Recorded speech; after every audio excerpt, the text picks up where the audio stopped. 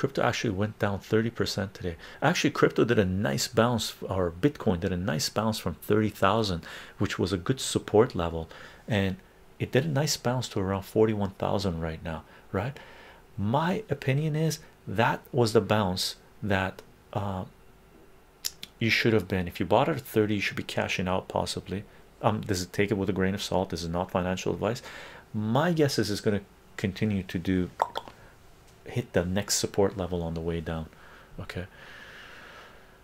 I want crypto to be currency. If you're investing in crypto, then it's an asset class, right? I already have an asset class that I invest in, which is comic books. I'm not interested in investing in another asset class, right? It's a digital collectible. Bitcoin is a digital collectible. There are other cryptos out there which aren't digital collectibles. Like, for example, I acquire cryptos off mines, off library when I'm loading stuff on, right? That's one way I'm acquiring crypto as well. But I'm not actively buying and selling crypto. I'm not into that game. I don't want crypto to become a collectible, a commodity. I want crypto to become a currency. Okay.